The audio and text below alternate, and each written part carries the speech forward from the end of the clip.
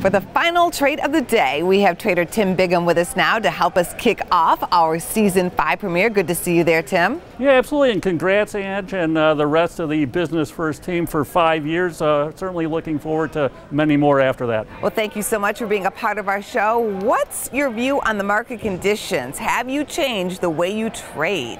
Yeah, absolutely, and up until the last Fed meeting, it really was pretty much a straight-up market where you bought every dip. Since that Fed meeting, we've seen this huge increase in volatility. So as the market changes, I think it's imperative as a trader to change along with that market. So I'm position sizing a little bit lower to account for the increased volatility here, so lower risk because of higher risk. Also not putting on the entire position at one time, waiting for the market. I think it'll give you an opportunity with this back and forth action to get into stocks at lower levels, get out of them at higher levels, using more of a trader's mentality than an investor's mentality, at least for the time being. Have you ever experienced a market like the one that we're seeing? Yeah, absolutely. I mean, the market changes. We've seen this time and time again. Certainly, I've been around for too long now, but we've seen it pretty much almost after every crisis out there where the market goes from quiet to extremes, and then will calm down eventually here. So usually at some point that volatility will ebb. Then you want to look to be back as an investor, less of a trader.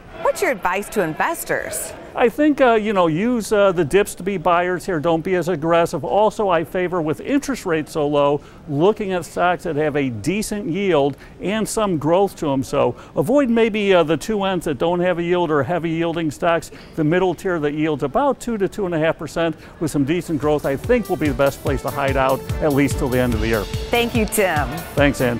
For more Business First AM, check us out on social media. We're on Facebook, YouTube, and Twitter. And go to businessfirstam.com for where to see our show on TV.